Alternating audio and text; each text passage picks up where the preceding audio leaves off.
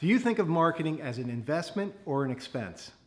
Hi, I'm Bob DiStefano, and for over 20 years, I've been helping distributors and manufacturers generate more leads, sales, and profits from results-focused online marketing. And I'm here to say that if you think of marketing merely as an expense, chances are you're doing it wrong. Marketing needs to produce a measurable return in the form of qualified leads and bankable sales. Just as you would evaluate all the different investments in your retirement portfolio, stocks, bonds, mutual funds, based on the return on investment that they're producing, that's how I want you to evaluate the different elements of your marketing portfolio. What kind of return should marketing produce? Well, marketing should produce a return in 4 different ways. First, it should help you get new customers. Now, that's where most companies spend all of their efforts, focusing on getting new customers.